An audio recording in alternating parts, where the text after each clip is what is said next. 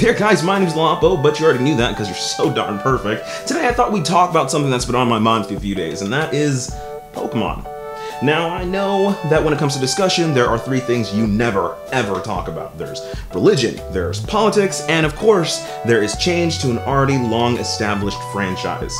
And I know that last one's really a doozy, but I feel like we're mature enough. I mean, what has it been, like 20 years? I think we're old enough now to talk about Pokemon. But before we get into that, I want to remind you guys that our store launched just a few weeks ago, and we want to let you know that we've got some awesome designs on there for you. Make sure you go ahead and check that out. We've got shirts starting at $15, and every bit that you spend on that store comes back to helping the channel become better and better every day. And you know what more could you ask for? I mean, we're pretty good people. We're pretty cool people. Pretty cool dudes. Right?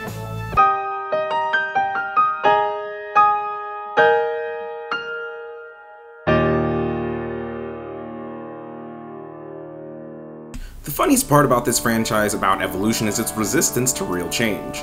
I've discussed before how iteration can lead to long-term success and how franchises that remain rigid oftentimes fall by the wayside. I've given examples and I've been able to plot out patterns, but by Arceus this franchise eludes all reason. Real talk folks, I don't know how they've done this. But that's not really what I'm here to talk about. If you don't know, Nintendo recently dropped our first look at Generation 8 through an extended trailer. And like every Pokemon game since Gen 2, the fanbase is split. Personally, I need to see more before I can feel any type of way about it. It looked cool enough, but I had issues with Sun and Moon that don't seem like they've really been addressed. Hell, the main thing I wanted from this title was the ability to move the friggin' camera. But no. Which leads me to believe that this game, while touted as being for the core Pokemon fan, may not deliver on what the first mainline Pokemon game on the home console should have been. But once again, I could be wrong, I just haven't seen enough. It's not really going to be that hard to convince me to get this one. I mean, probably Shield, because I'm a contrarian. Yes, every fan base has its issues, and I'm not going to say or pretend that Pokemon is the worst, not by a long shot. I mean, Overwatch, League of Legends, and Sonic fan bases exist. What I will say is that this franchise seems to be quite a bit more segmented than others. There are many types of Pokemon fan, but for the sake of the video we'll focus on, in my opinion, the two most dominant extremes. The Kanto Cultists and the Pokefectionists. The Kanto Cultists refer to the group of Pokemon fans who started in Generation 1 and are completely sold on the idea that everything thereafter is absolute garbage. The Pokefectionists refer to the fans who've played nearly all, if not all, Pokemon games in the mainline series, and these people believe that Game Freak can do no wrong, that any issues within any of the games are merely a matter of skewed perception, a la, you're too old, it's for children, it was never that difficult to begin with, etc, etc.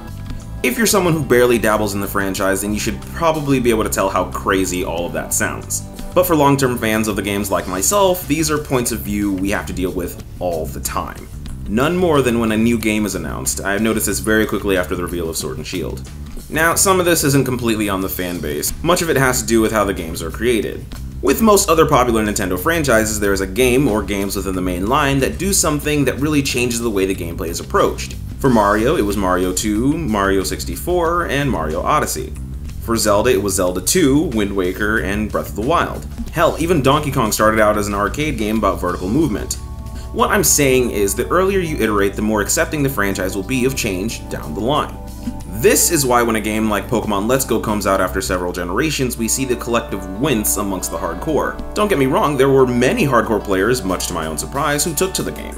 Now, this may have been due to some ever-present nostalgia for Generation 1, which I personally will never understand. As a quick side note, I played Generation 1. It was good. It was really good. A lot of Pokemon games are. But let's be frank, much like every Pokemon game is plagued with its own set of issues. My biggest problem is the fact that Psychic Pokemon were basically unchecked. There were 3 Ghost-type Pokemon, and they were all weak to Psychic. That's not how you build a weakness system.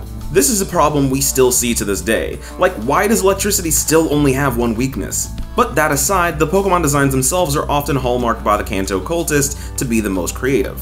While I can't agree that Pokemon design doesn't hit you quite the way it used to, I can say with confidence that Pokemon design in Generation 1 isn't all that. This has been stated so many times, but I mean, come on, there's a Pokemon that's literally a Pokeball. I'm sure the design team really stirred about that one. But yes, each generation has its own poor designs, and Kanto isn't innocent. I will say there are elements of Generation 1 that I really do miss, much more plausible villains being just one. I mean, Team Rocket, as iconic as they are, their motivation makes a lot more sense than eco-terrorism like Aqua and Magma. I mean, those two had no semblance of funding. At least Team Rocket had illegal child gambling. But there's the other side, the Pokefectionists. Any group of people who act as apologists for laziness are a bit bothersome, as they are the primary group of people providing the idea that companies don't need to iterate their properties. And I concede to the idea that I said before, that they don't really have to. These games sell like crazy. It's pretty much the Call of Duty syndrome. But you have to ask yourself why that is. Well, there's a solid stream of people who love the games for what they are, and for the most part want to see, new creatures and new locations. Period. However, the problem with only seeking this from a new installment is that it doesn't push what the franchise is capable of. The reason why it doesn't work for Generation 8's case is that the scale should have changed. Pokemon has, for over 20 years now, been an RPG for Nintendo's handheld consoles, and because of this, the adventures had a certain look and feel. Last year's Pokemon games on the Nintendo Switch were met with a patient nod because we understood that the turnaround on a flagship title wouldn't be so fast that we should expect something jaw-dropping as soon as the console launched. And then we were shown Pokemon Sword and Shield this year. As someone who still regularly plays his copy of Pokemon Moon, because I'm a contrarian, I have to say that I saw entirely too many similarities between the titles. I'm sorry, but I sometimes feel like I'm going insane with this. Just let me move the camera. I don't care that it's not an open world, not every game needs to be. Just let me move it. This is an innovation we saw 2 decades ago. It just makes the game feel a bit shallow. I'm not entirely sure of what they're scared to show me. Now don't get me wrong, from what I've read through the rumors and the like, the size of the map should be the biggest to date, but that doesn't mean anything if it's just the last title moved to a new location. So those are the basic issues with each group. Now, how do we fix them? When it comes to the Kanto cultists, all I have to say is branch out. I don't mean with Let's Go, that's just confirmation bias. No, you should try non-Kanto games. I would suggest Heart Gold, Soul Silver, Omega Ruby, or Alpha Sapphire. These games are remakes of earlier Pokemon games. This means that there should be a pleasant mix of older locations, themes, new mechanics, and new Pokemon. If at the core of your experience you're simply like, no, this isn't for me, then it's time to take a step back and think about whether or not your tastes have simply changed. It happens. I used to play every single type of Sonic game there was, and then I just stopped. I had no interest in it anymore. It wasn't so much that I didn't like Sonic anymore or found that the games were bad. The games just stopped appealing to me. I can't tell you if it was the new playstyle, the stories, or whatever. Something happened and I just stopped being a Sonic fan. The difference between me and the Kanto cultists is I don't spend my time reminiscing over something that wasn't perfect in the first place. And I definitely don't bash the Sonic games that have come along after I stopped playing them. For the people who see no issue with the games, I can't help but wonder if they know what other RPGs are doing. What other franchises that have been around just as long are doing. Why it's okay to hide behind the "it's for kids" excuse for every little thing. If you've grown up with the games and you know that there are glaring issues with the franchise that can and should be addressed. Like, doesn't it seem silly that little things like following Pokemon are inconsistently present in the franchise? Why your trainer could have different skin tones in Pokemon X and Y, but not in Omega Ruby and Sapphire that came out after? Like, seriously, why? It just seems like the franchise sometimes takes steps forward only to be taken back later. Remember Pokeblocks? Remember Apricorn Pokeballs? Hell, what about traveling to locations that were literally a stone's throw away from the game's main region? This is something they teased in Pokemon Sun and Moon, and I totally thought that's what the game was going to do, and they didn't. And that would have been the game to do it. All they do the entire game is talk about Kanto. Well, let me go to Kanto. As much as I'm over Kanto, I mean, it still would have been cool. It would have been a nice nostalgia trip for the people who bought the game, but no, they did that in Let's Go, and I don't know, it didn't feel like it needed to be a separate experience. All I'm saying is that the games aren't perfect.